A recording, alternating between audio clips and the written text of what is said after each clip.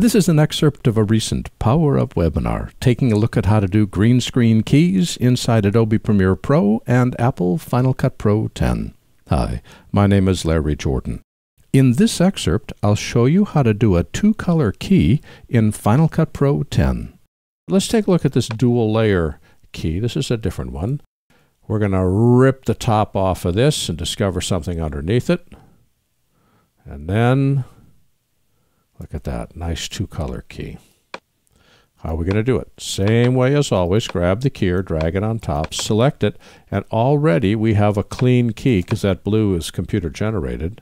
And we're going to peel back the concrete, and just as we did with Premiere, we're going to select our top two clips, go to the File menu, go to New, Compound Clip. That creates our nest, our group, our subsequence. Apply the keyer to the subsequence. Look at that.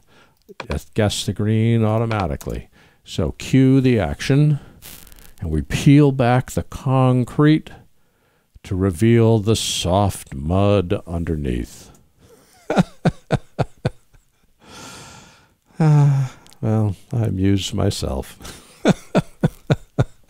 This has been an excerpt of a recent Power Up webinar, taking a look at how to do green screen keys inside Adobe Premiere Pro and Apple Final Cut Pro 10. For the complete version of this training, please visit our store at larryjordan.com/store and look for Webinar 240. By the way, when you need to stretch your training dollars, a membership to our video training library saves you money and time. You can access all our videos for a low monthly price of only $19.99. That's more than 1,900 movies, hundreds of hours, all in depth and all easy to view. Plus, premium members can now access sample media and projects.